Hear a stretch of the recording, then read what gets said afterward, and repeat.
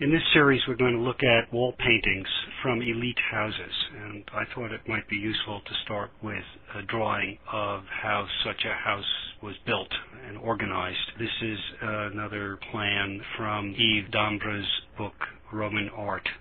What you would see here is a plan around two courtyards. The first is really not a courtyard, it's called an atrium with an open ceiling.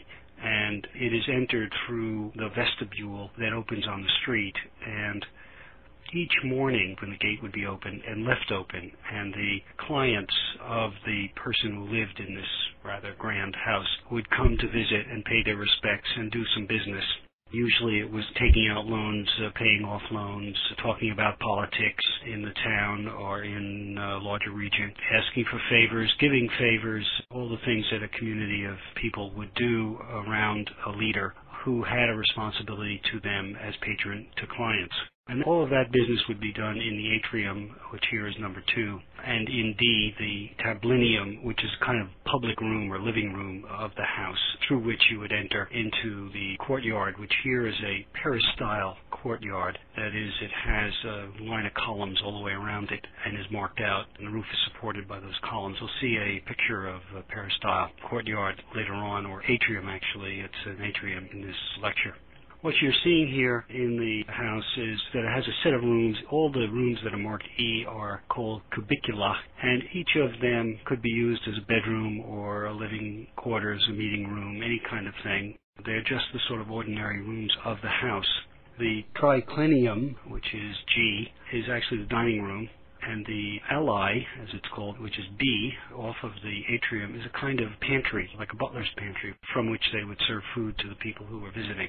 You enter a garden in the back, and we'll see a picture later on of a garden that would be entered. Here's number 4, and you'd enter it from the courtyard and then pass through it into the backyard, so to speak. It's a fairly simply structured house. You would have found this throughout the Roman towns, everywhere. The upper classes would live in houses like this. Very efficient, and for the kind of weather that they had, very effective. The walls of these elite houses were covered in paintings, and we'll see a whole variety of them here. Here you have the figure of Narcissus from Greek mythology. He's gazing at his reflection in the pool. Remember that he was turned into a water flower for his excessive self-regard. The Romans were not prudish, as we've seen in the earlier lectures, and you would see on these walls nudes and also what we would regard as pornography, sexual scenes. In rooms that were public and rooms that were private, it mattered not at all. People who would put nude statues of themselves in their houses, in the public portions of their houses, were not squeamish about putting all kinds of physical behavior up on their walls, and they did so. This is particularly true, by the way, in the public baths, some of which have walls full of various sexual acts. But in any case, this is a nice example of a wall painting on one of these cubicula walls that we saw in the last slide. This shows you another type of wall painting or decoration. It's a realistic scene of an entertainment at the party. The room's walls serve to remind those living there that they were socially important and they went to and through parties.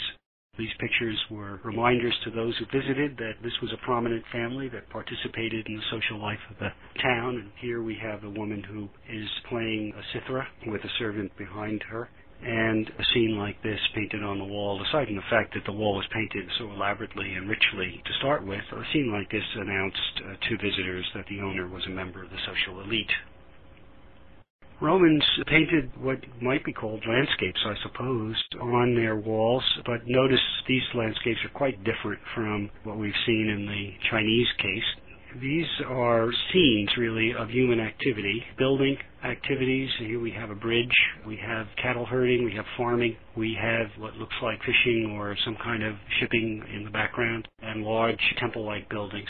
You would find this kind of scene in many places, on many walls in Roman houses. They are pastoral scenes for the most part, and quite differentiated from what the Chinese were doing. In the Chinese case, as you remember, nature predominates, and the human and animal role in nature or place in nature is minimized. In the Roman case, it's the opposite. Nature appears only as a setting for human activities.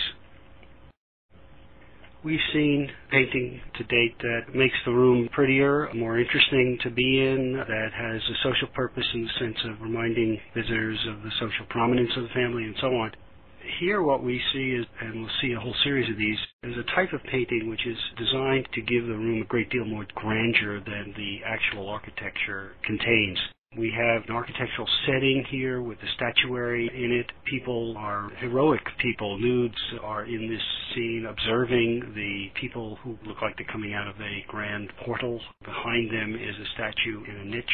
This may be a depiction of the owners of the house, the family of the house, coming out of that portal. It enhances the grandeur of the room and, of course, the grandeur of the people themselves.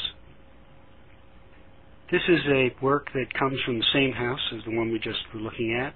Indeed, you can see that we're on a corner of the wall because the painting on the left side of the wall is the one we've just been looking at, whereas on the other wall we see another scene that is more casual in certain ways, but is also framed in this big architectural structure that's painted there. You can see that below there are panels of faux marble. This is basically a plaster room, but they did a lot of work to represent marble and metals in their painting, give the whole wall a much different feel as if it were sumptuous polished marble. The room is decorated altogether to appear to be more than it is, and one of the things that we've already seen in portraiture is that the Romans are forever striving to present a public image of themselves that's grander than they in fact are themselves. There's a striving for grandeur in this society, and we see it in the portraiture and we see it in their houses, and particularly on the walls of their houses. Here is elaborately painted walls from a house called the Villa of Mysteries. The reason it's called the Villa of Mysteries is because many of these wall paintings depict mystery cults. The mystery cults, as you'll learn, were Eastern religious cults that, as the Eastern Mediterranean was conquered, came into the empire and spread to the West. And at one point, Christianity was regarded by the Romans to be one of the mystery cults. The characteristic of almost all of these was that they initiated their members into a secret knowledge and then performed various kinds of sacrifices and other rituals that were designed to save the initiates from the vicissitudes of life and of the world. And so they promised a salvation in much the same way that Christianity does. And these various pictures on the walls portray various of the rituals of these cults. Many of the upper class actually belong to more than one. They hedge their bets. Here you have a wonderful example of painted architecture. Very common form of painting on the walls. You saw architectural elements in some of the earlier things that we looked at, but here the whole purpose is to create an architecture in the architecture, so to speak, a painting of the architecture that enhances and transforms the actual architecture of the building and the room. You see a doorway set into a vestibule supported by columns, very grand. Above the doorway are openings, which are essentially windows that can be looked through. In the center to some kind of a fountain that's high up, high enough so that you can see it over the door. And then, of course, to the left you have somebody looking in. Windows go both ways, and it looks like somebody's taking a look. And also on the right side, an elderly gent looking in. You can also see on both sides of the columns a kind of elaborate standard made of metal, and it shows that the Romans could make very elaborate and exquisite metalwork, and we'll see some of that as well in later pictures. Here the painted architecture is used to create dramatic effect. What you're looking at is kind of a representation of the stage house of a theater, which was in several levels. And here you have the balcony and the openings above.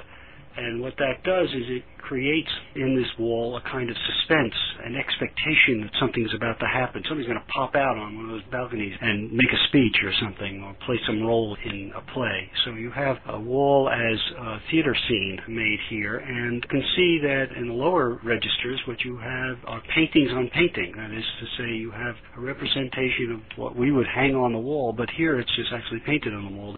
The center one is a scene of Bacchus, the god of wine, and Ariadne, and he is saving her. This is not his usual behavior, but in this particular story, he saves her from distress, and it's represented here. There are two very elaborate metalwork easels on either side with paintings on them. Again, painting on painting, and again, it shows the elaborate and exquisite metalwork that the Romans could do and could represent in their paintings.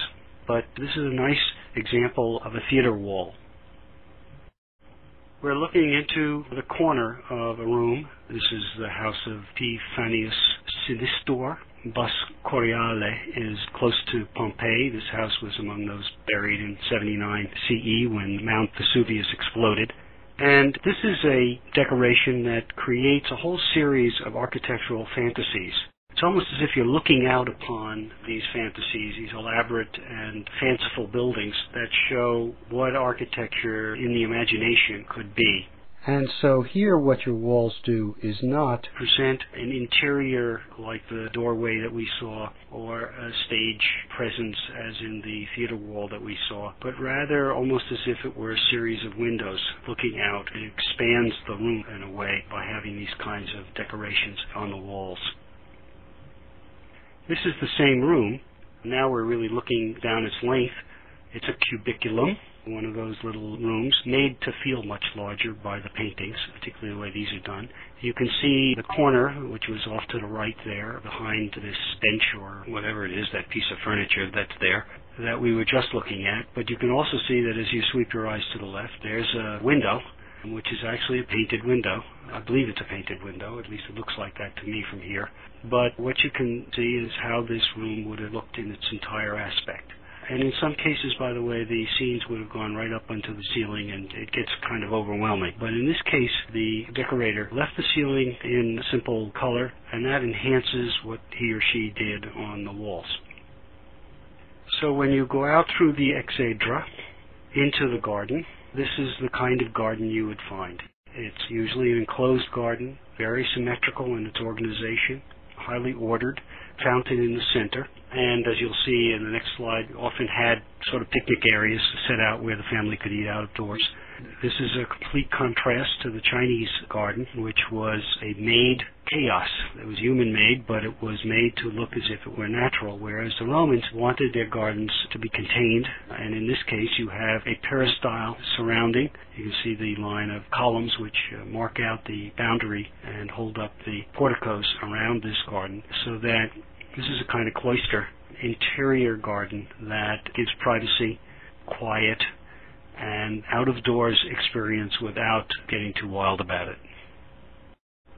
In this last slide of this series, we're looking at another garden scene. In this case, this is the eating area, picnic area in a garden, another garden in Pompeii. We are very lucky in some ways that the Pompeians were so unlucky, because Vesuvius exploded the way Mount St. Helens did a couple of decades ago now, and buried these cities in ash, which preserved them, and in some cases buried them under 100 feet of stuff. Another side of the mountain had a little town that looks just like La Jolla, overlooking the bay, a beautiful place called Herculaneum, and Herculaneum was buried by mud that came down the mountain. It flowed into the houses and preserved even in some cases the wood by sealing it away from the air. But Pompeii was buried in ash.